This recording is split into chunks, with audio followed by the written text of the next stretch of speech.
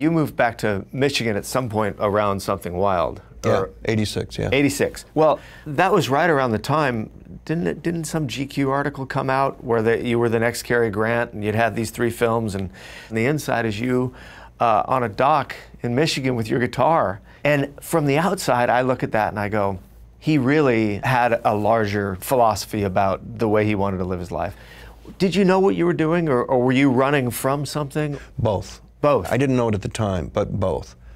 I never bought whatever you had to do in LA to sustain a movie career, which included going to parties and introducing yourself to producers, going to other people's premieres just to be seen. I could not do that, would not do that. I honestly didn't think the career would last. I was a fatalist. And part of it was, when you're from the Midwest, you have a really good bullshit detector. There's not a simplicity to them, but there's an honesty. Why don't you get to the point? Quit trying to impress me. So that was entrenched in me. Add to New York, 10 years off Broadway, where we are not actors, we are artists. And LA and movies are bupkis, I was told. And that's artistically where I grew up.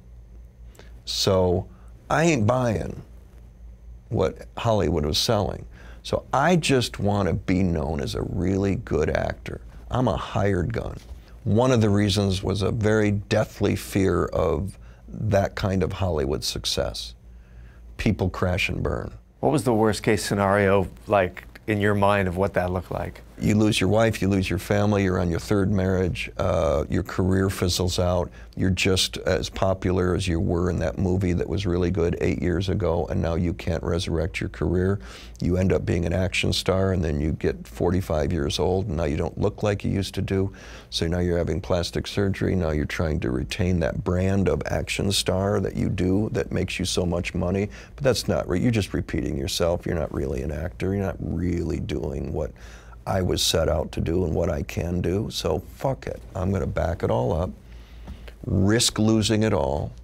I just wanted to be an actor. I didn't want to be a star. That's all I'm trained to do. I'm not trained I didn't go to star school. I don't know how to do that. I'm not interested in that, but I will be a really good actor. That's the only part of this that I'm interested in. Once they say cut, and then you've got to do all this other stuff, red carpet, that is so important out here.